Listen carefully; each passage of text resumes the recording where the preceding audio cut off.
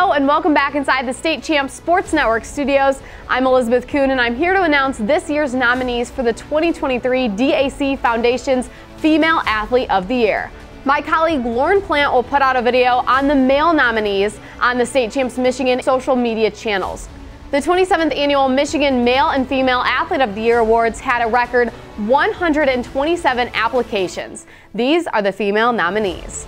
From Marian High School, Ava Sarafa, the Marian volleyball team won 3 Division I state championships in a row, and Ava was the winner of our Volleyball Player of the Year. She was an all-academic and part of the Marian Honor Roll as well. She's committed to play at the University of Kentucky next year. From Okemos High School, Caroline Lee, a swimmer recognized both in Michigan and internationally. All-American, All-State, and All-Conference diver, she's an all-academic and headed to the University of California, Berkeley.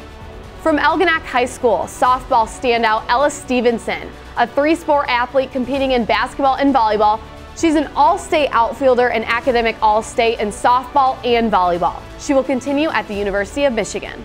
From Grand Blanc High School, golfer Kate Brody, one of the top golfers in the state, Michigan's Miss Golf and Division I 2-time state champion.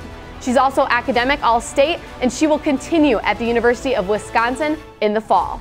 From Livonia Stevenson High School, McKenzie Siroky, a 2-sport star in both swimming and hockey. An All-American and All-State swimmer, along with an academic scholar and a member of the Honor Roll. She is committed to swim at the University of Tennessee next year.